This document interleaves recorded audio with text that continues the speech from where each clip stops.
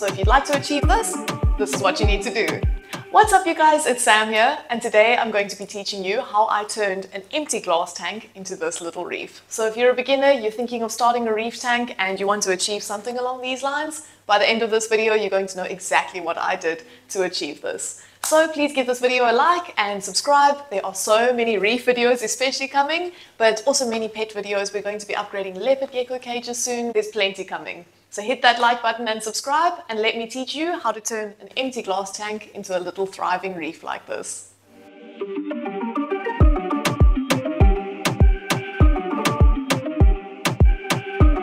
To start off, I'm just going to put it out there that this is how I set up my reef. I'm not saying it's the only way to do it. As I'm going to say, I bought aragonite. You could go bare bottom. There are so many ways that you can do this, but today is how did I set up my tank. So I'm going to take you through the whole process. There are many other ways to do it. Always do your research before setting up a tank.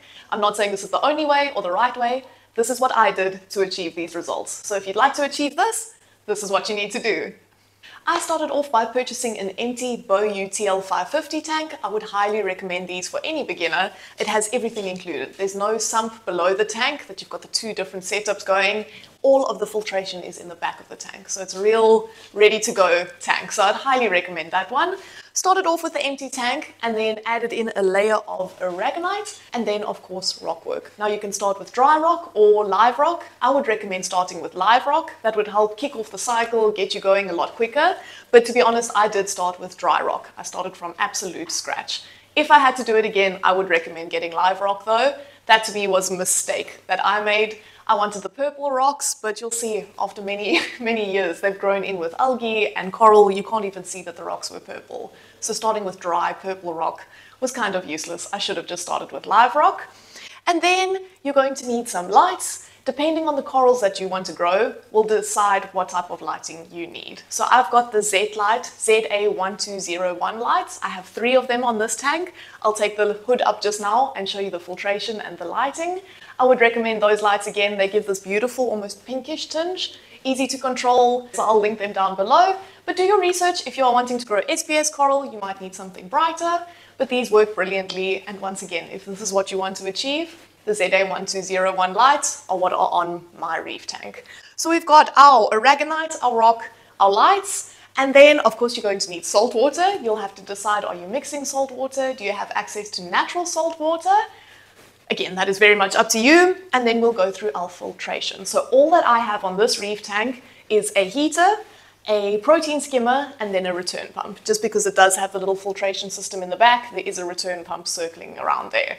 So that's about it, you guys. It really is as simple as that. This tank has no fancy filtration equipment, nothing like that. But again, I am keeping a lot of, or only soft corals. So if you wanted to go with more advanced corals like your LPS or your SPS, you may need to add some more filtration onto this. Once again though, if you'd like to achieve this, you don't need much more than a protein skimmer, in my opinion. Filtration wise. Alright you guys, so we've got the basics of the hardware done. If you want me to just go over it one quick last time, we've got the aragonite, the rock, salt water, we need lights, we've got the protein skimmer, a heater just to keep the tank warm, and then a return pump to keep things cycling. And it is literally as simple as that. That is all I have on this tank, and it is all I've had on this tank since the beginning. The biggest thing when it comes to a reef tank is time. It's the worst thing that anyone that's new into the hobby wants to hear. But to be honest, this tank is over 6 years old now. I should actually find exactly how old it is. It could be even older than that. So that's not to say that this tank has always looked like this from day one. You do need to start somewhere with an empty tank, absolutely no corals, nothing in there, and you'll build it with time. All you need is time to allow your tank to stabilize. This tank is so stable now. It's just such a pleasure. I have to do so little maintenance. You may find you also need to help your reef tank when you start up. You might be needing to do more water changes, just be more involved. And as time goes on, the tank almost takes over and just does its own thing. To set up a reef tank like this is extremely simple. Get your basics right, install the correct hardware for what you are wanting to achieve from the beginning. As I say, with regards to lights, depending what corals you want to grow, make sure you get the right lights. Other than that, it is extremely simple. You need lights to grow your corals, and you want to try and keep your water as clean as possible. It is really not as scary as you think. I used to be in the freshwater hobby, and I would not go into the saltwater world because of everyone saying how difficult it is. You guys, this reef tank is so much easier than any freshwater tank I have ever had. So I would highly recommend starting a little saltwater reef, especially if you want to go with the soft corals. They are so easy. All you need is this basic little setup, if not even more simple than a freshwater, and a little bit of maintenance in the beginning, some water changes, keeping everything clean.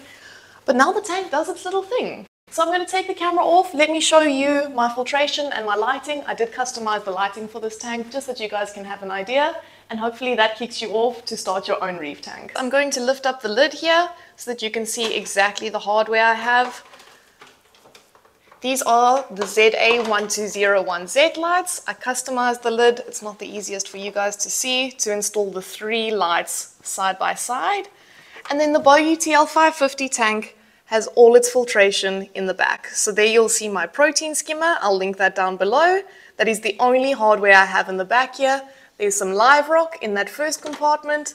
There's absolutely nothing other than a bleached anemone in that compartment.